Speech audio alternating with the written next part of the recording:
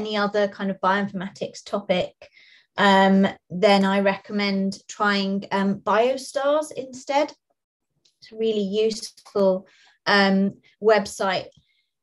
It's just, if you contact us on LinkedIn, it just means that we can't keep track of the help requests we're getting. And it also means that if somebody is away or not available, you might not get the help that you need very quickly. But by sending stuff to the general Ensembl help desk, it just means that that somebody will always be there to answer your question. So what we've done so far, so you should have started with an intro to Ensembl and looking at genes and transcripts with Michał, and then you looked at variation and VET with Alina. So I'm going to be covering comparative genomics today and Biomart tomorrow. So the structure of today's session has probably been pretty similar for the sessions you were in previously. So there'll have been a presentation on what the data or the tool is, how we produce or process the data involved. There'll be a quick demo on getting the data or using the tool, and you can follow along if you want to. You probably already know, but it's much easier to follow along with the demos if you've got two screens. If you've only got a single screen, that can be quite difficult. And then there'll be exercises where you can try things out for yourself.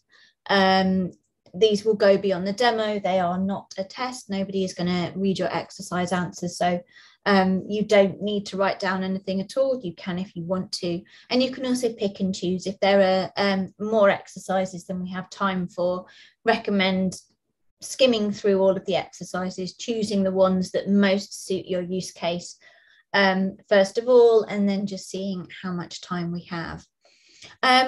Please do ask questions. If you could keep your microphones muted during the talks, purely because of background noise. But if you do want to ask a question, you feel free to turn your mic on and ask a question. You can type it into the Zoom chat, and we've got the living document going as well, which I can see lots of questions have been asked in the living document previously in the course. At a few points during the course, I'll ask for your opinions on whether you want to move on or keep working or anything like that. So please do use things like the thumbs up and thumbs down when I ask things like that, because it just helps me to know whether you want some more time on things, because I can't see what you're doing. I can't see your faces. I can't see your screens, which would be if we were in person, that would be what I would be using to make that judgment call. The course materials are in the same place they've been for the whole of the course so far. So you've got the presentations, the course book, the plain text files for copying and pasting, and the living document is there as well. So today's session is going to be on comparative genomics. So what I want to cover in today's session is what we use comparative genomics for, and what species we calculate comparative genomics data for. I'm going to talk about gene trees, how we produce the gene trees and how we use them to predict homologs. I'm going to talk about whole genome alignment. So these are pairwise and multiple alignments. And I'm also going to talk about shared synteny. So comparative genomics is really good for helping us to understand evolution. We can see the differences between species at the genome level. We use our comparative genomics to infer gene function using the homology. So back in the second session, you talked about genes and transcripts and how these were annotated. And a lot of the genes and transcripts are annotated by things like RNA-seq, which is without context, where you've got RNA-seq data, all you know is that a particular sequence is expressed. if we can then compare it to species where we have a lot more knowledge, we can then map across things like the Go terms and the phenotypes to other species. It also allows us to identify highly conserved regions which are thought to be functional. So the comparative genomics analysis is done kind of by the different subgroups in Ensembl. So when you're there is comparative genomics analysis done within the vertebrate set. There's another analysis done within the metazoa set, one done within the fungi set. So we calculate all of our gene trees and things within the groups. We also carry out what we call pan-taxonomic compara. So we take a subset of species from each of the divisions, so a subset of the vertebrates, of the metazoa, fungi, plants, and then bacteria, and we carry out a further analysis on these. So you might find that if you want to find the human homologue of an obscure fungus gene, your route to that is to find the Cerevisiae homologue and then link from the Cerevisiae back to human in that way from the pan-taxonomic data. When you're looking at the pan-taxonomic data, so here's a menu in the gene tab for Anopheles gambiae. And you can see that there's a section here that says Metazoa compara, which has got alignments, gene trees, orthologs, and paralogs. And so this will give you all of this data as calculated by comparing to other species in Ensembl Metazoa. Underneath it, there's a section called Pan-taxonomic compara, which gives you the gene tree and ortholog. So this will be comparing to a subset of bacteria, a subset of protists, a subset of plants, a subset of vertebrates, a subset of fungi, as well as a subset of the metazoa. So the gene trees are calculated, so we base these on protein alignments. So the proteins we use a representative protein of each Ensembl gene, which is the canonical, which you discussed earlier in the week with Mihao, how these are determined. So we use the canonical protein, and we carry out all versus all hidden Markov models, which leads to clustering and multiple alignments, which we then reconcile against the species tree. And we can use this to infer orthologs and paralogs. So the homology relationships are calculated based on what was the last thing that happened in between these this pair of genes. So speciation events, if the last thing that happened between a pair of genes was a speciation event, then we say that that's an ortholog. If the last thing that happened was a duplication event, we say that that was a paralog.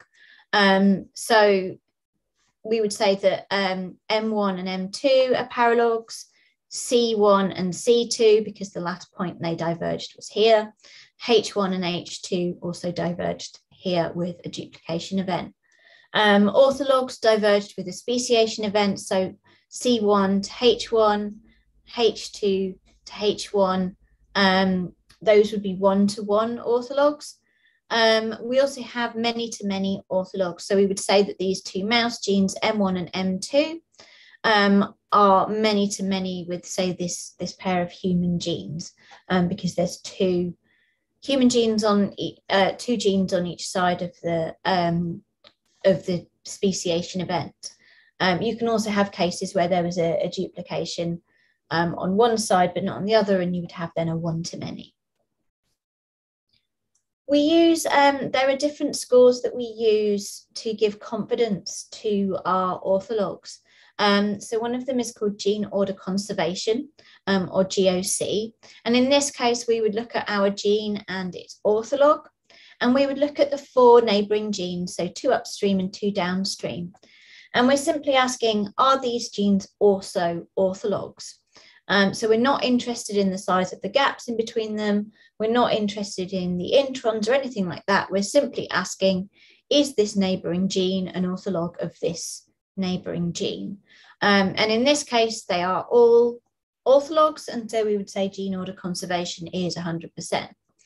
Here's an example where perhaps there was a breakpoint in evolution, and therefore we would say gene order conservation is 50%. So these two genes on this side are orthologous, these two genes on this side are not orthologous.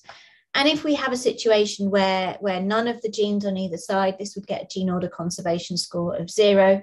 And this may imply that this, instead of being an orthology event, this may in fact be something like a retrotransposition or something like that that's moved the gene and it's lost all of its context of its neighbours. The other score we use for orthology confidence is a whole genome alignment score. And this is taking into account the genes, the exons and the introns. And we calculate how much of each is introns and exons, and then how much of the introns and exons are aligned. Again, this will rule out things like retrotransposition, where you may lose all your introns. But anything where your introns are still intact and relatively well aligned, this will give you a decent score for whole genome alignment, and therefore will give you higher orthology confidence. We calculate, when we calculate our gene trees, we display them in two different styles. One of them we call the gene tree, the regular gene tree, and the other is known as the gene gain loss tree. The gene gain loss tree is simply a species tree, and it shows for each species how many copies of this gene family there are, and then at each stage of evolution it infers how many copies we think there were at that point. So we can infer from this that there were 2 copies of this gene in a primate progenitor, and it underwent a duplication in human, but remained as 2 copies in chimp. We've got 2 copies in a rodent progenitor, and it's lost a copy in mouse. This is exactly the same tree, but just represented in terms of the gene rather than in terms of the species. So we can see instead that we've got this gene being duplicated, and then we have the speciation into rodents and primates. We've got this duplication in human. We've got here, there's no mouse gene, which infers there's a loss there as well. So we're going to have a look at a gene. We're going to look at BRCA2, and we're going to find its homologs. So if you're following along in the book, we're on page 58. So I'm going to start on the Ensembl genome browser. Hopefully you're familiar with this page and how to do search by now. So I'm just going to type in BRCA2.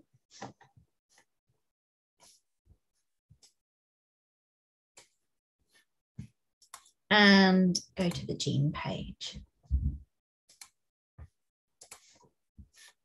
So the first thing I want to show you is the gene tree. So I'm going to click on gene tree in the menu on the left.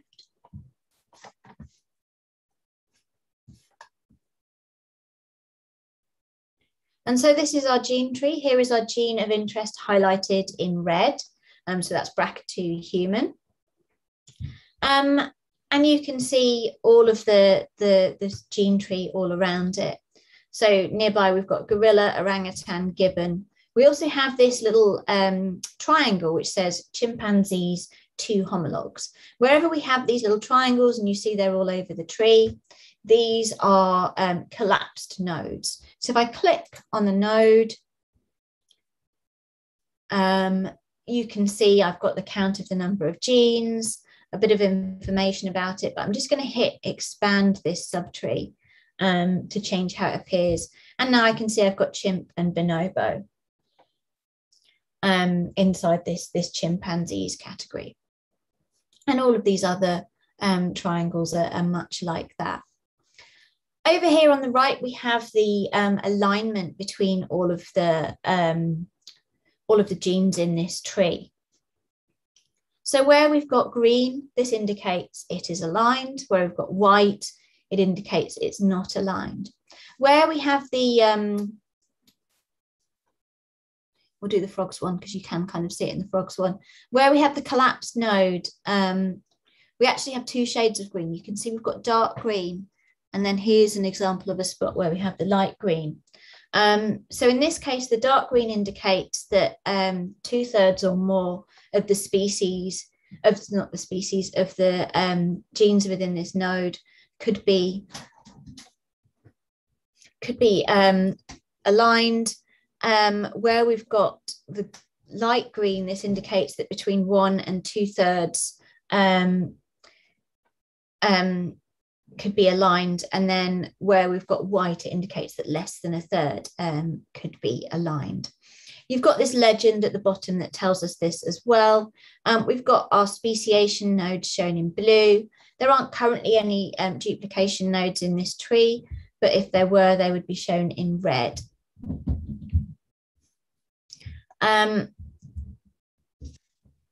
Another thing that I can do, if I click on a node of interest, I'm just going to click on this node here, which I can see is primates and rodents. And one of the ways I can view it is as an alignment. So I'm going to click on Wasabi Viewer.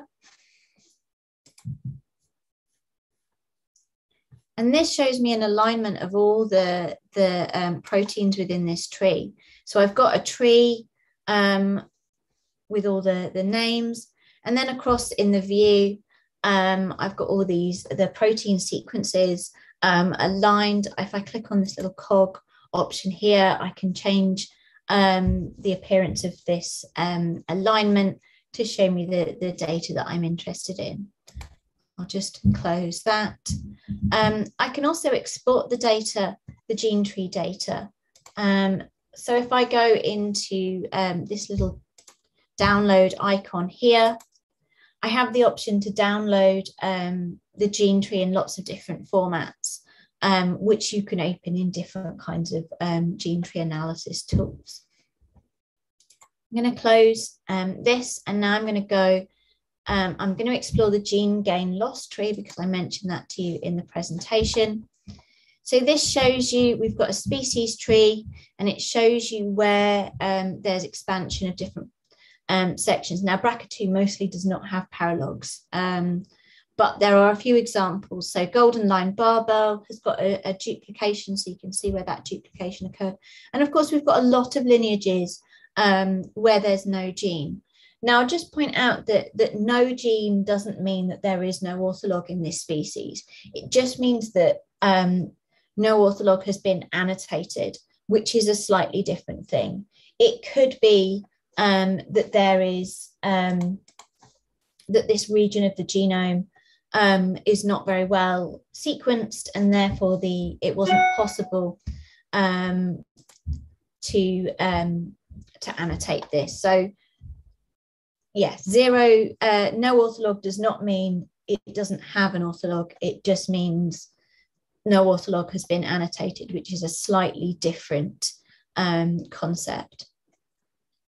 I'm going to scroll back up and I'm going to go into orthologs. I'll just point out the paralogs is grayed out and it's not a real link because there are no paralogs. But most of what we'll see in the orthologs page will be the same. So I'm going to go into orthologs.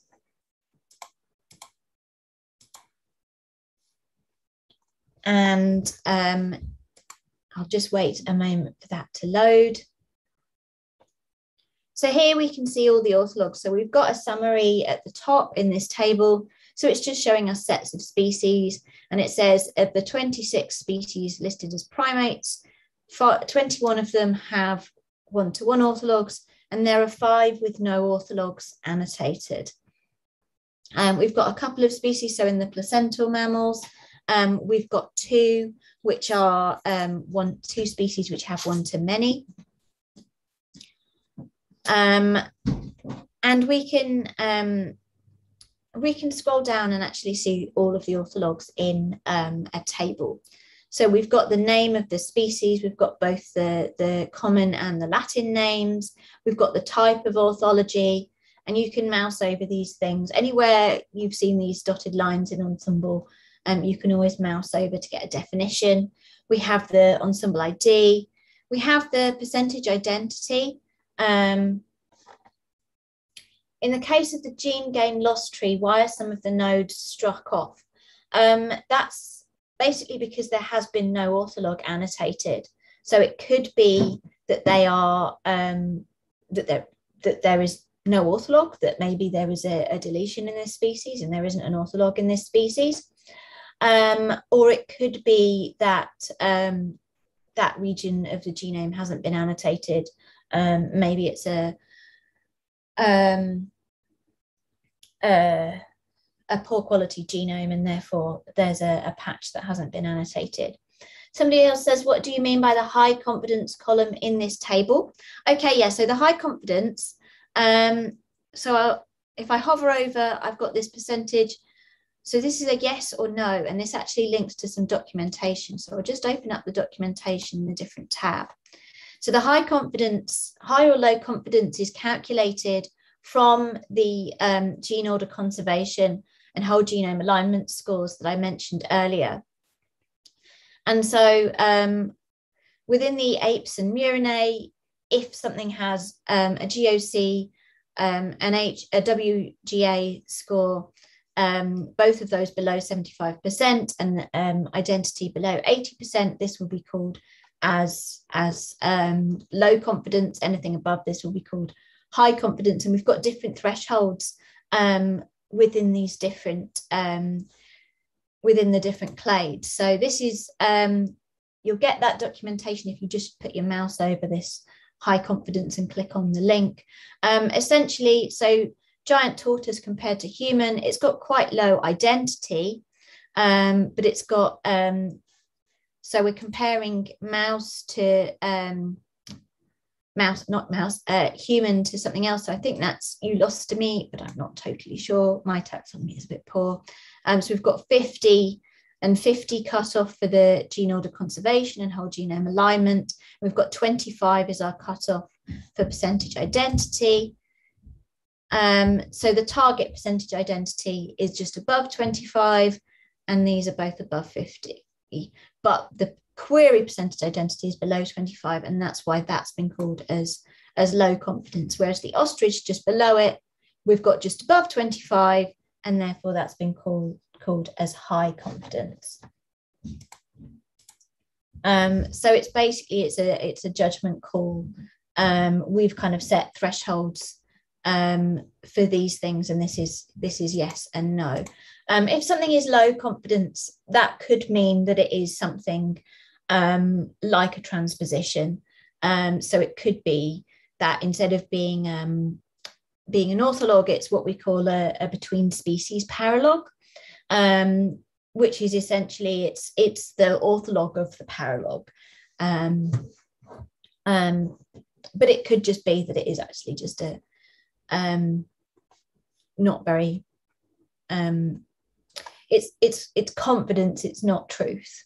So it's not an absolute knowledge. So we can find the species we want in this table. So let's say I want to find mouse. If I type in mouse, it will narrow this table down, and I can view alignments between the sequences. So if I click on view sequence alignments, I have options to view the protein and the cDNA alignment. So I'm going to click on view protein alignment. Right, we've got another question. Oh, it will become clear in this image. So I'll hold off answering that. So the question is, what's the difference between target identity and query identity? I always have to think about this one. Basically we have, so this is our alignment between the two proteins. The human protein is 3,418 amino acids. The mouse protein is 3,300 329 amino acids. So the same number, obviously the same number of amino acids is the same between both. So there is a number of amino acids which are the same. And then, but if we compare that number to human, so if we compare, let's say it's 3,000 amino acids. So 3,000 out of 3,418 is 1%, but 3,000 out of 3,329 would be a slightly higher percentage. So you have different, sorry, these are the numbers we're looking at. Obviously, I've made the numbers I just said up. You can see that the percentage identity of the protein of human is lower than for mouse, even though it's the same number of amino acids we're calculating it from. So if I go back to my percentage query identity, so this is saying how much of the protein, how much of the human sequence is the same as a percentage. And this is saying how much of the, sorry, this quick, I always get these mixed up. So this is why I always do the mouse over. So this is saying how much of the, in this example, tortoise protein is the same as the human. And this is saying how much of the human protein is the same as the tortoise. I get confused by it all the time. So I always mouse over to check which one I mean by target and query. Query is the sort of the one we're starting with, target is the one we end up with. But as I say, I always forget. And I really appreciate these mouse overs to help me out. So that's everything I wanted to show you about gene trees and homologs. I've got a bit more to say about whole genome alignments. So the whole genome alignments are really useful to help identify highly conserved regions. So these may be regions that evolve slowly. They are often functional, and they can be coding or non-coding sequences. They're really useful for, we use them to help troubleshoot gene predictions. If you're ever looking at something and you think something doesn't look right, it's worth doing an investigation to see how it looks in a related species. I was looking stuff up the other day to understand why some annotation in rat didn't make any sense, and only when I looked at the alignment with mouse did I understand what was going on. You can also use it to define syntenic regions, and we do both pairwise and multiple whole genome alignments. So the pairwise alignments, most of our alignments now are with LastZ-net, but we still do have some pairwise alignments with BLAST-Z lurking around. We compare every single vertebrate genome to human. We compare model organisms to related species. So there's a pairwise alignment from every rodent to mouse, for example, every fish to zebrafish. And we also compare agricultural mammals, so sheep, cow, and pig. What are syntenic regions? I will get to that. That's, I think, 1 or 2 slides away. So we do these pairwise alignments. So synteny is kind of these bigger blocks of alignment. We can think of a syntenic region as essentially a block that didn't get reshuffled during evolution. So it's kind of a bit of chromosome which has ended up in another species, kind of the similar chunk of sequence somewhere else. So we take blocks of alignment. We do allow them to be flipped within these blocks. So this pink chunk is a region of the genome that has been flipped over.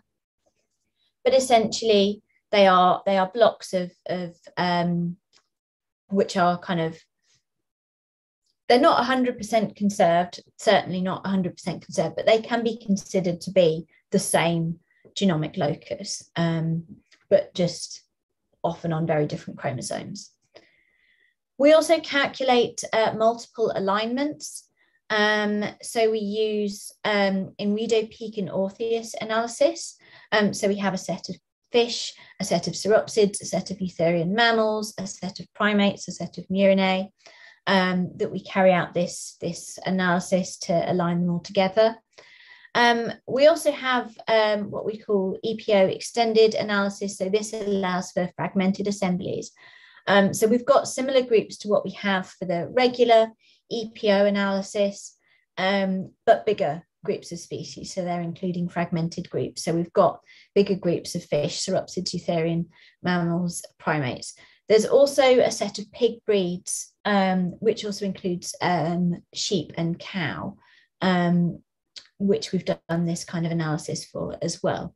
And then lastly, we have the Mercator-Pekin analysis. And so this works for slightly looser groups of species, so they don't have to be quite so closely related. And so we have this for mammals and birds. If you're interested in our comparative genomics analysis, we do have a paper from 2016.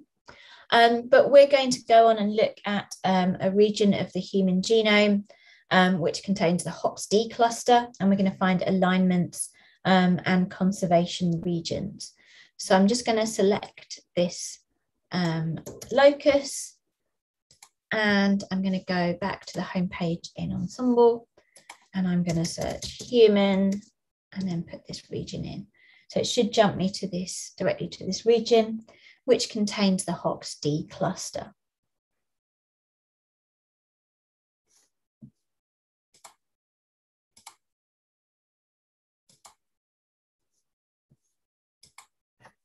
So it's just taking a moment or two to load.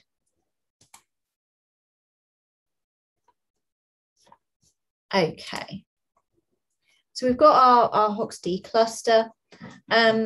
One of the pages, the tracks that's shown by default in this view is the 90-way GERP elements. Excuse me a moment, I just need to let the cat out of the room.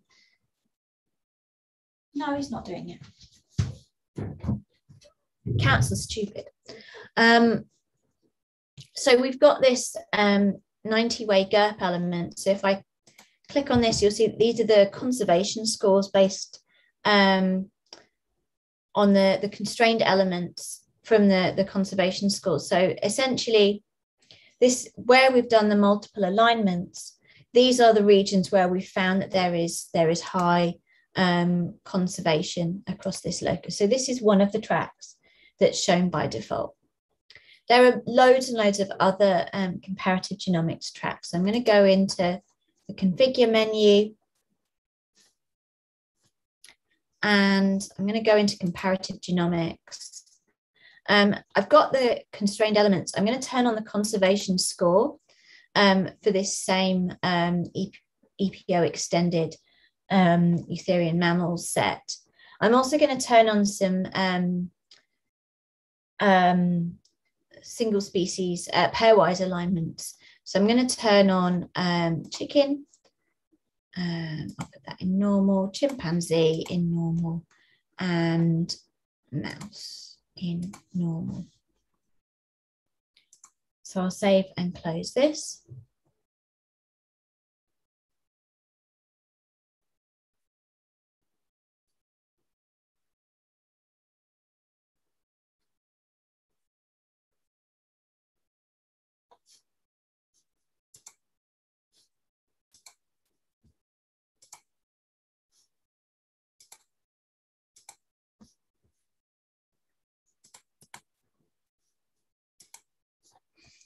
Okay, so this 90-way GERP scores has appeared just underneath our GERP element. So you can see this is actually giving a score across the alignment, saying how much of the group is aligned. So where we've got kind of peaks here, they match up to peaks there. So you can see this track was created from the data in this track.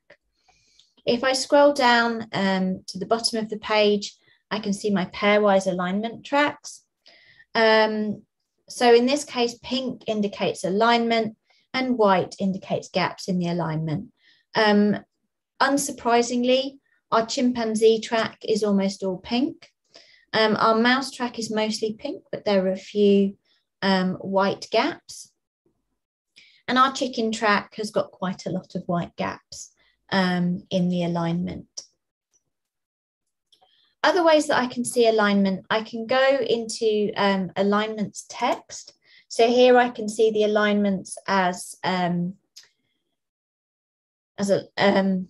text format. So it's selected. The last time I used this, I had the 90-way Eutherian mammals selected. I'm going to go in to select another alignment. Before that loads, it's going to take a while to load. And I'm going to go into my pairwise alignments instead. So you can see I can pick multiple or pairwise alignments. I can find the alignment I want, maybe by failing to type words. So I could say I want to compare to mouse, for example, or I can go through the taxonomy.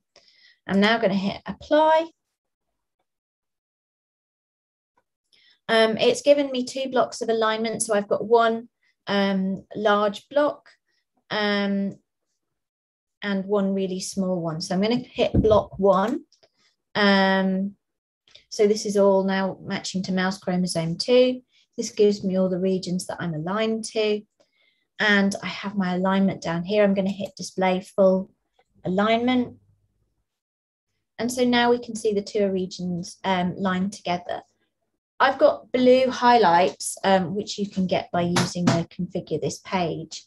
Everywhere where we've got alignment, so this the blue indicates that it's aligned. And I've also got this red is shown by default, and this is exonic regions. Another nice view for looking at alignments is region comparison. So here, I start with just an overview of my region. I need to select species or region.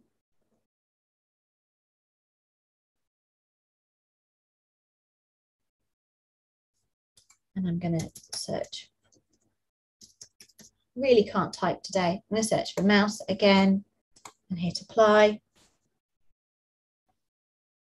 So now I've got an overview of my human region and an overview of my mouse region. And that will just take a moment.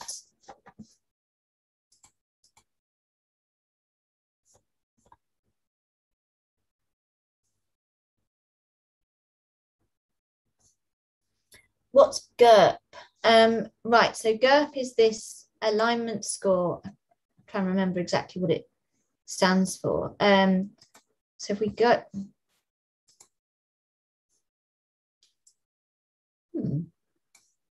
that's done some weird stuff. Here we go. So GERP is a method of calculating the conservation scores. I'll just send you the link to this page of documentation. So this is basically the tool that calculates the scores. If you click on this, so it stands for Genome Evolutionary Rate Profiling, and there's documentation all about it there. Right, has this loaded yet? No, it has not.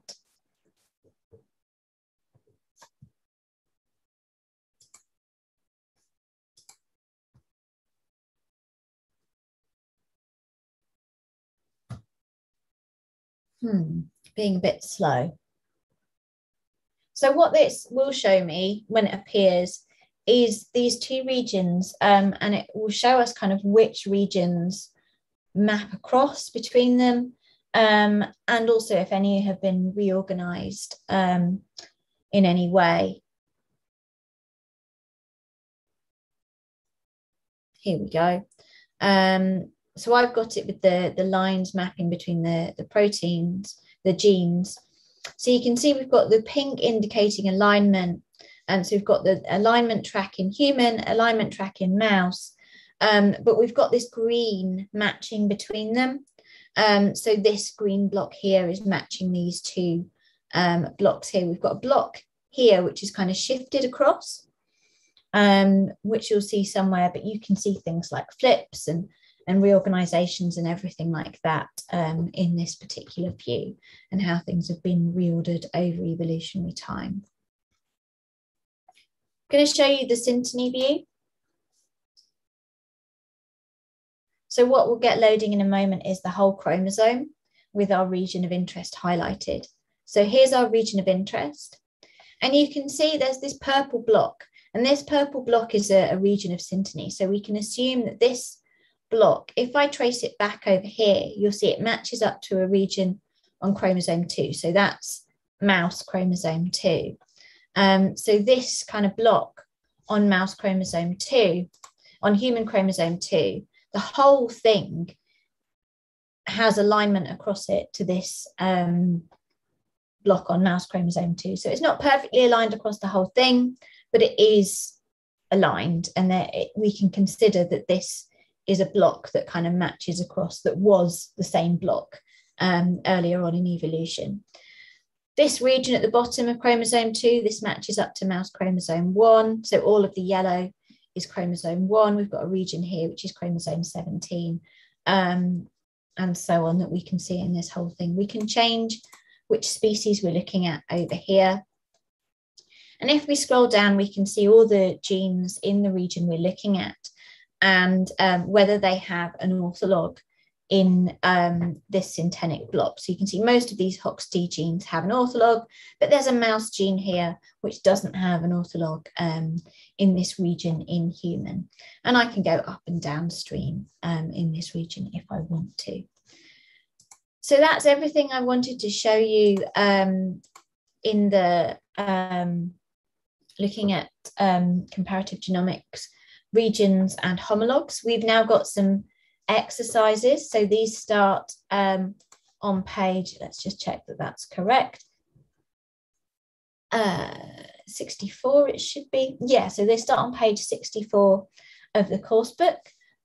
Please feel free to ask any questions. You can pop things into the Zoom chat. You can turn your microphone on, or you can put things into the living doc, and we'll do our best to answer you.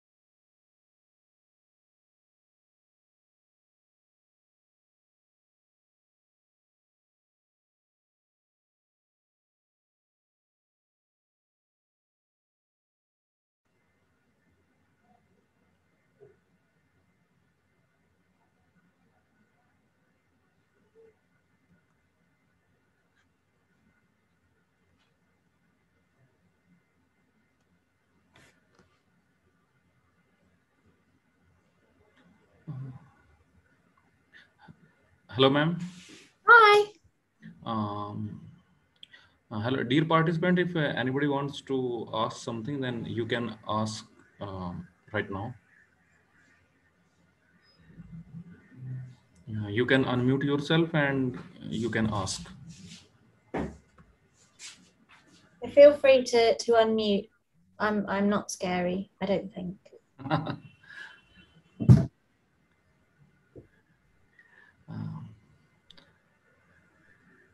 If you're not comfortable speaking to the group, then feel free to type any questions in. Otherwise, you're welcome to get on with the exercises. You can write your query in chat box also. Mm-hmm. So, ma'am, I believe all the things are addressed well. And if anything left, then they can write to us. We can get in touch with you. So thank you, ma'am, for such a wonderful presentation.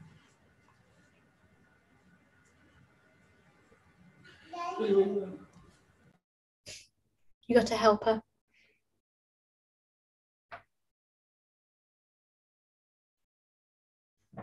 Okay, we've got a couple of questions. Somebody said, There is one question from Shreyesh. How yeah. to use BLAST? Yeah, we can go through BLAST. So what I'll do is I'll just fetch a random sequence. I'll just get the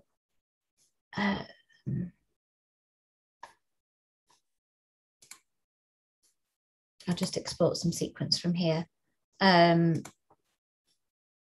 start with. So the BLAST tool in Ensembl is really easy. So BLAST you'll find in the blue bar at the top. So if I open that up, if you've not used our BLAST before, you will probably get straight to the input form. Oh, somebody says about Wasabi View. I'll come back to that then. So I'm going to go into new job in BLAST. I'll just grab some of this sequence. It doesn't really matter what. And I'll paste it in here. You can paste in DNA or protein sequence. It will recognize what you've put in. So it's recognized that this is DNA. You can also add multiple sequences. It helps if you give them a FASTA header at the top, if you're doing that. You can choose which species to search against. So if you go into add, remove species, you've got this species addition interface, so you can type in the name of your species and do it that way. And you can search, so with your DNA sequences, you can search against the genomic sequence. You can also add in masking. So if you want to exclude any repeat regions, you can go for the hard mass sequences. You can also blast against cDNA, so this would be coding sequences, ab initio cDNAs. So these we do calculate. So if you remember on the genes and transcript session, Michal will have talked about how all of our genes and transcripts are annotated based on biological sequences, but we do some in the background, we do some ab initio prediction, which we store, but we don't make part of our real database. You can blast against that. You can also blast against non-coding RNA genes. I'm going to stick with genomic sequences. What is hard masked? Okay. If you've got a genomic, if you've got a genomic sequence, some of the regions contain repeats. So you can mask the sequences in two ways to exclude the repeats. So you can hard mask the sequence, which basically means that anywhere there's a repeat is replaced with N's, or you can soft mask it, which means that all the repeats are just lowercase rather than uppercase. So you can identify the repeats, but they're not excluded. So I can also blast against the protein databases instead. So again, proteins or ab initio peptides, but I'm going to go back to my DNA database. I've got different BLAST tools. So BLAT is BLAST like alignment tool. It's quite a quick and dirty sequence search. It's quite strict and it's useful for most tasks, but sometimes you may wish to use some of these other options, particularly if you're doing things like what's the word I'm looking for, like primers. You might want to do a short sequences search, or you can do distant homology search. Depending on what you're doing, you may wish to have different kinds of sensitivity. You can kind of change the configurations yourself, but you'll see if I switch to, say, short sequences versus normal, these sort of numbers, the e-value and the word sizes change. So I'm going to leave it on normal. I'm going to go back to BLAT. How BLAT is different from BLAST. BLAT is quicker. I described it as quick and dirty. It's less sensitive than BLAST. So it can be, if you're searching for sequences which are you expect to be highly conserved, then BLAT is perfectly fine, and it is really good for the job.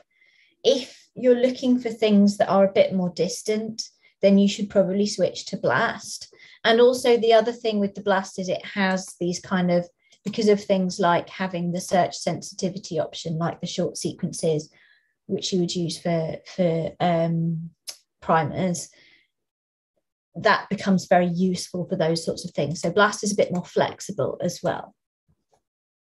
So now I'm just going to hit run with the BLAT tool, knowing that it's going to be relatively quick.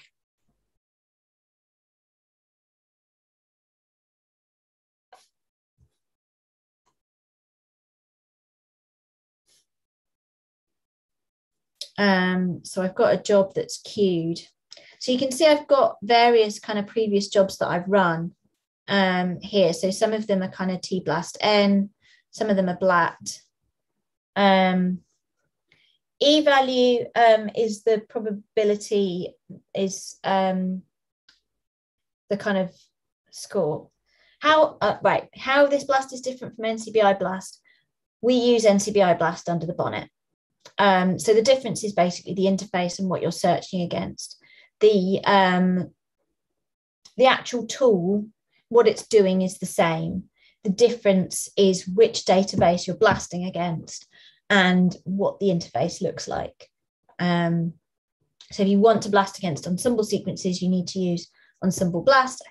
Here we go. I've got my result. And also, yes, you may find this interface easier to use. You may find the NCBI one easier to use. So here we've got our hit, which is the region we were looking at. The e-value is basically the probability that this is a real hit.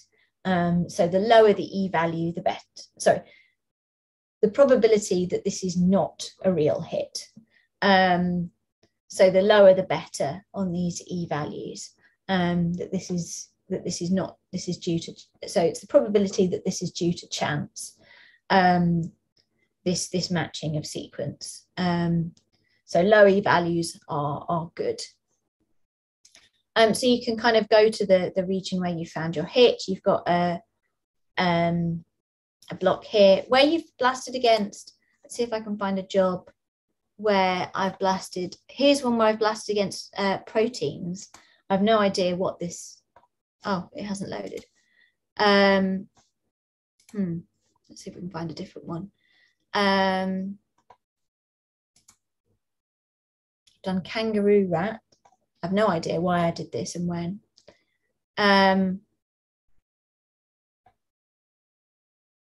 So here where you've blasted against either the protein or the, this works with blasting against protein, cDNA or RNA sequences. Here you'll get things like the name of your, so the protein ID of your hit and the gene name of your hit, the subject and query, start and end. So this is kind of where in this kangaroo rat protein we've got the start and end, and this is where in our query input sequence we've got start and end, the length of our hit. We've got all these different e values. So we've got the lowest one, so 1 to the minus 47 at the top, and then we go down, we've got some to the minus 17 and things further down. So we've got very low e values, and we've got percentage identity as well. So it's the e value that's considered to be the most important thing in determining whether this is the actual hit, the correct hit. There was a question. So somebody said, I missed how you got to the wasabi view. So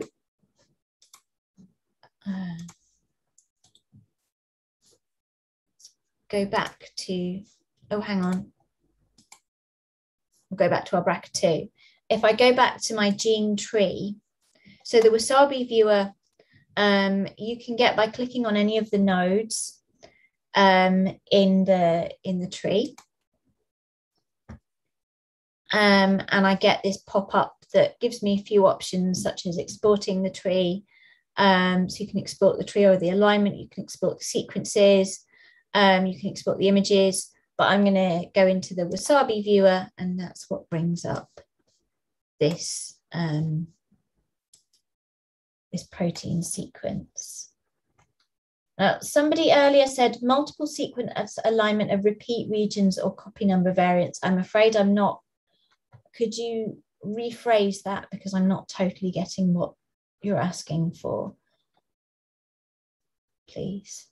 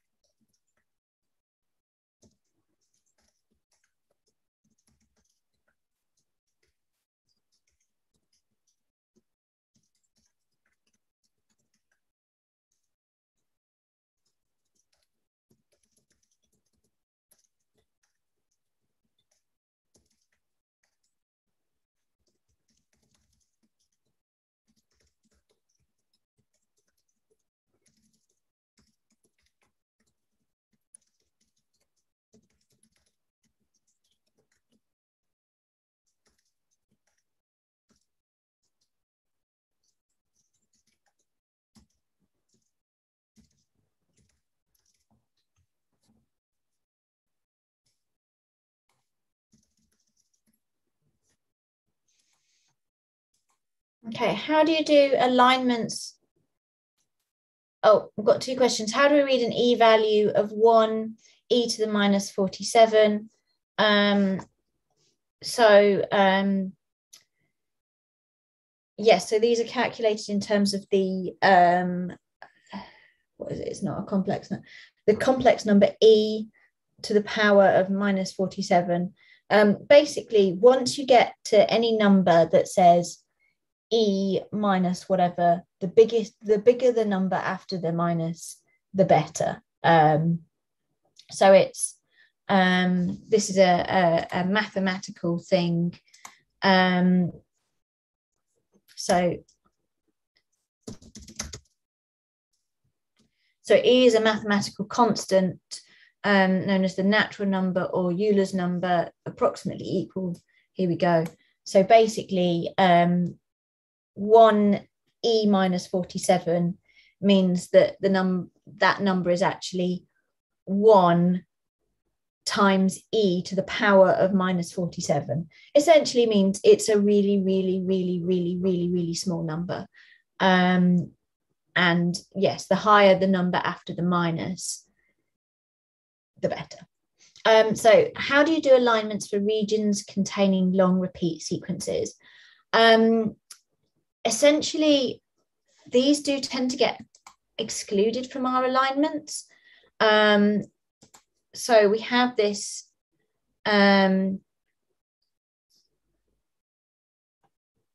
EPO pipeline. Try and find the full documentation on this. So essentially, long repeats don't get aligned fully. see if I can find some stats. So I'll go to the stats for, let's go to human versus bonobo. So this shows us kind of the configuration that was used for the alignment, the parameters and statistics. Do we have, I can't remember if we have anything in here about repeat regions. So yeah, so the masking options by default are soft masked. So the sort of long repeat sequences are usually not particularly included in the alignment. So when we soft mask, it means that they are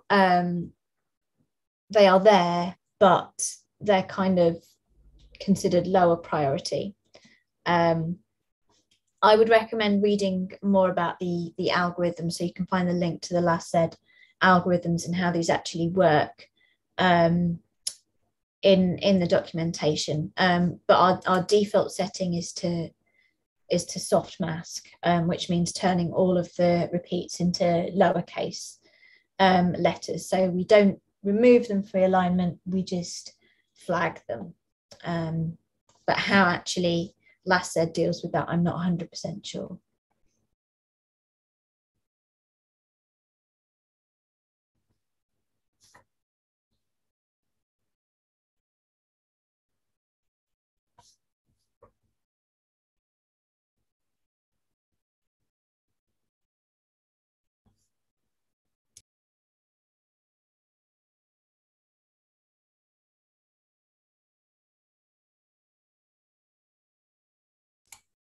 I think I've answered all the questions, but if I have missed you, please can you retype it so that I can, or copy it so that I can see it again, because I've completely lost your answers, your questions, if any more.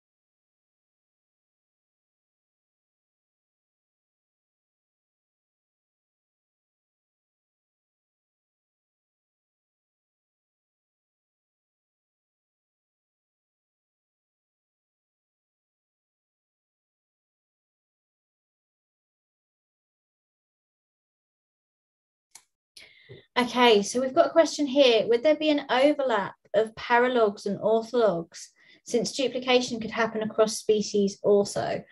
Um, so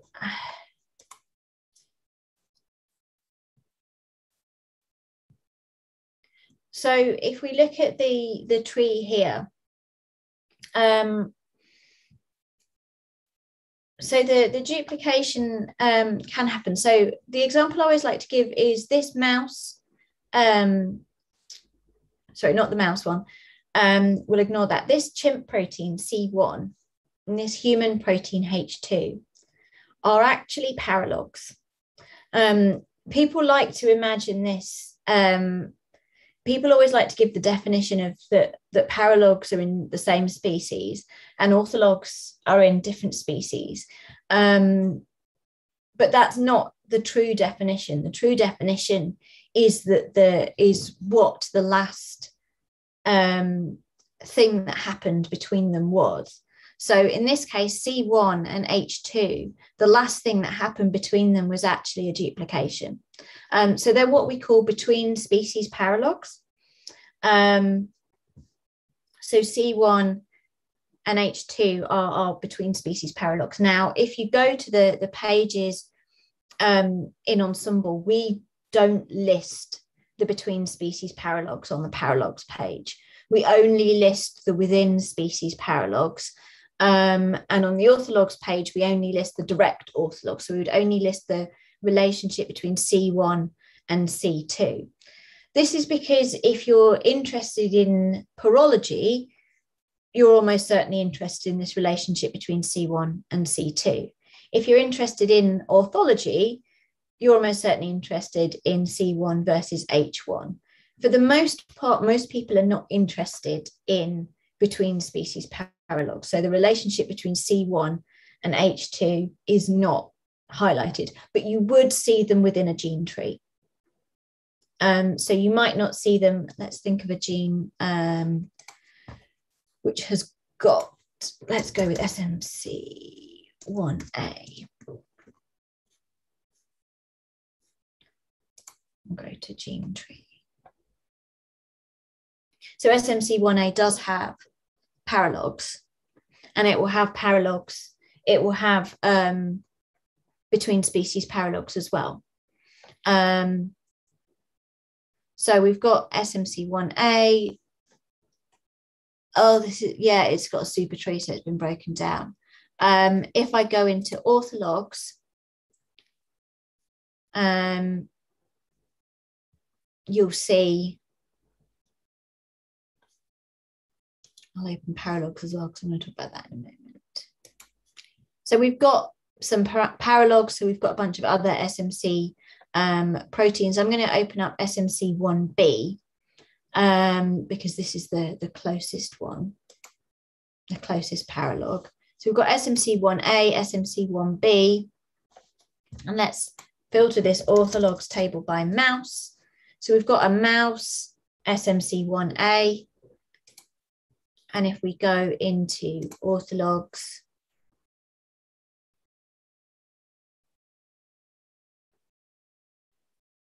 I need to find a good example of this so that I can show it. I don't have one on my mind, but certainly we would say that this human SMC1B is a between species paralog of this mouse SMC1A.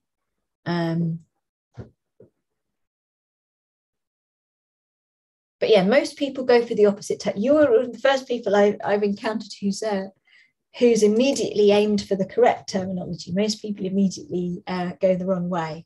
So well done.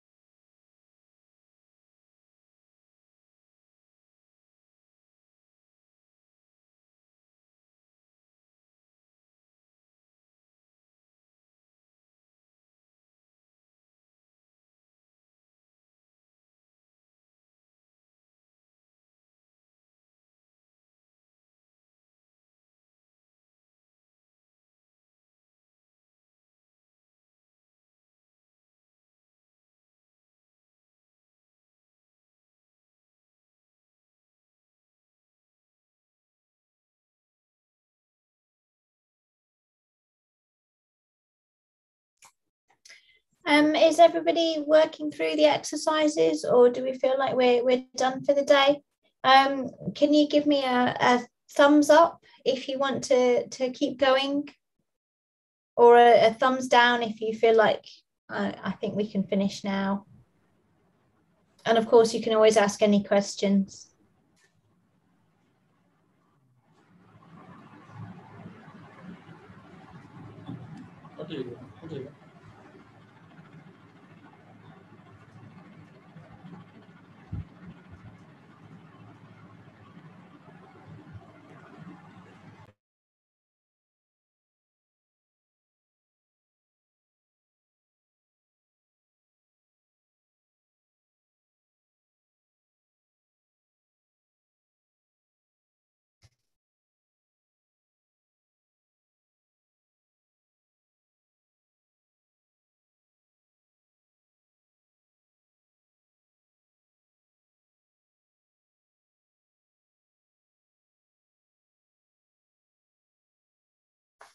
Okay, I think that means we are done for this session. So I'll see you tomorrow for, is it tomorrow? For Biomart.